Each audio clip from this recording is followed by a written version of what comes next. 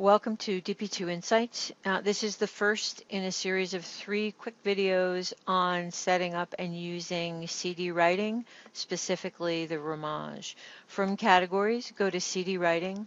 The first step in the process is to set up the writer itself on DP2.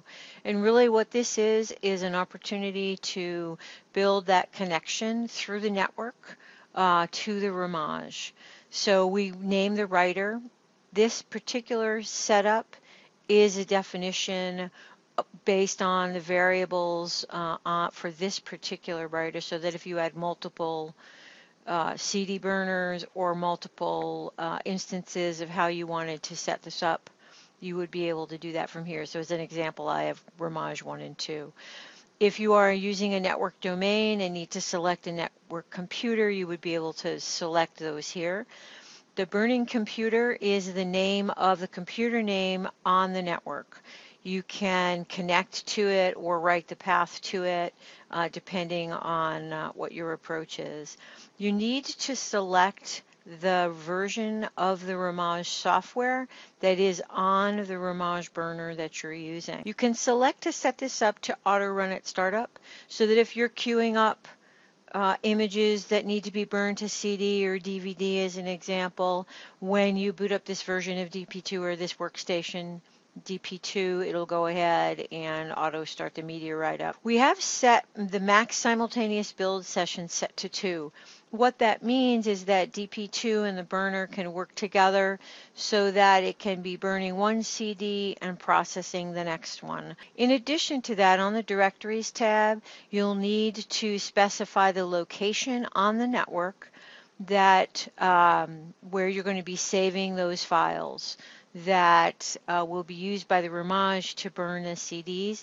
And this, of course, is a network location, as you can see here on the Rimage computer itself.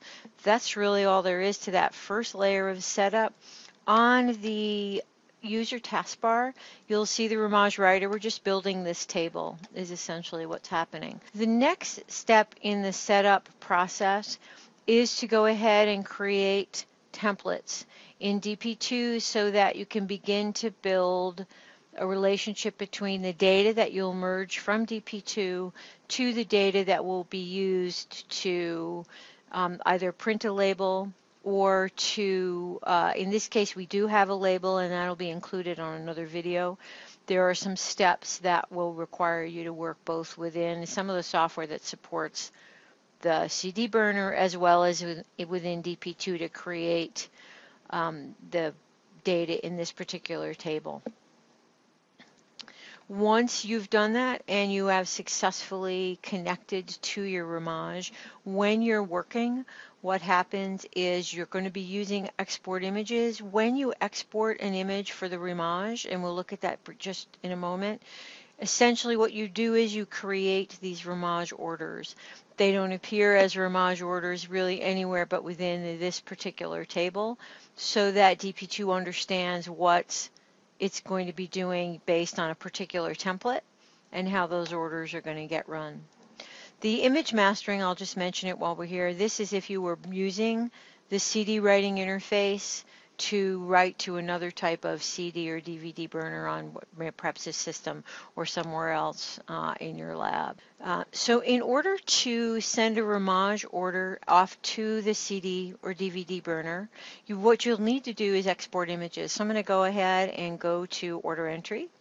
I happen to have a Rimage order that I set up so that I can show you this. So I'm going to go ahead, and from here I'm going to go straight to exporting those images. And in this case, in this particular order, I have 4 images. I've specified the order in the role. I have a setup called the Rimage setup, and I'm going to select, once you create this setup, you'll want to select to use that setup. And I'll show you the variables that we put into that setup so that you know the other pieces that you're going to need to think about. The first is the format, and again, this is totally up to you, but you'll need to specify and make sure that you understand what you want in terms of your exported output. In this case, it'll be JPEG.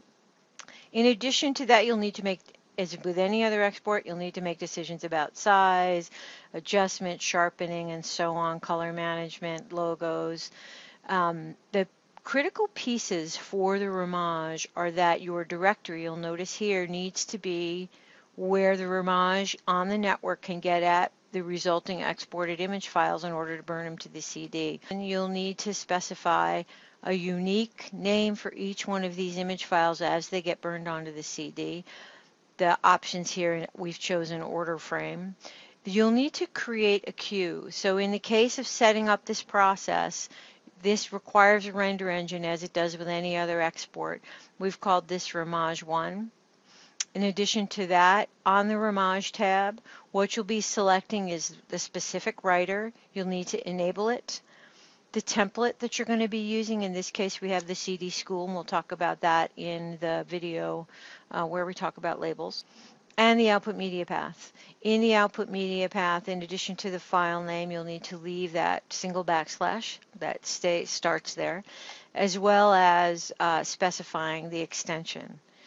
You can select to delete it after. That's of course up to you. And this is a case again where once you've chosen the appropriate naming convention or the desired naming convention to select use and make sure that you enable it.